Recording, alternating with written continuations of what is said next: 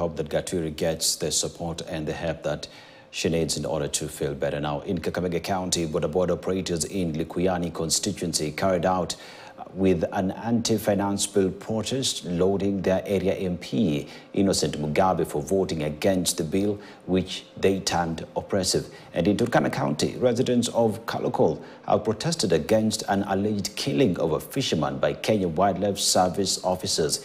Here is the county report as compiled by Maureen Wanjiku and voiced by Davis Mberia.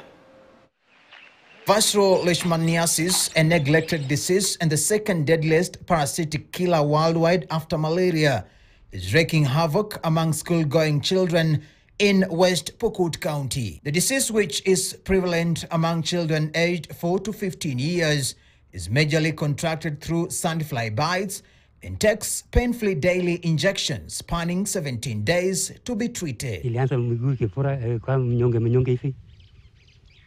Mpaka tukapeleka hospitali kwa muda mrefu karibu wiki 2-3 hivi. Ugonjwa huu wa kalasa inasababisha kutokuwa na wanafunzi. In Kakamega County, Bodaboda operations in Likuyani constituency carried on with the anti-finance bill 2024 protests, disrupting transport operations on the Eldoret-Kitale highway, the operators lauding area member of parliament Innocent Mugabe for voting against the bill, which they termed oppressive.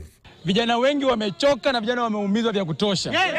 Na tunaona serikali ambayo tuliweka kwa uongozi ya Zakayo ambayo ilisema kwamba inashughulikia vijana na hasa sana vijana walio hali ya chini.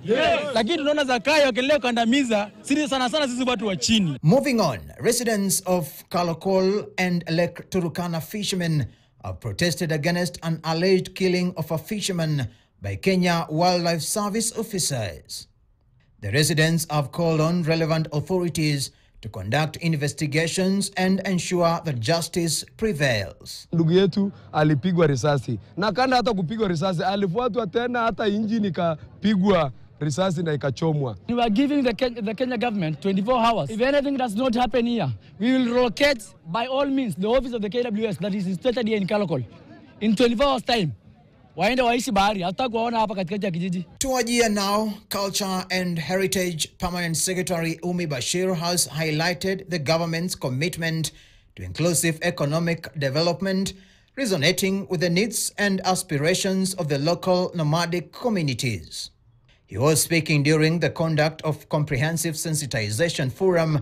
And finally, in Embu County, a call has been made to medical providers to take up and register for healthcare digital access. Going to ensure that all healthcare facilities are compliant. And therefore, if you are out there and you do not know probably how to go about it, Smart Applications is ready. And in sports, Ulinzi Sharks and NCPB crowned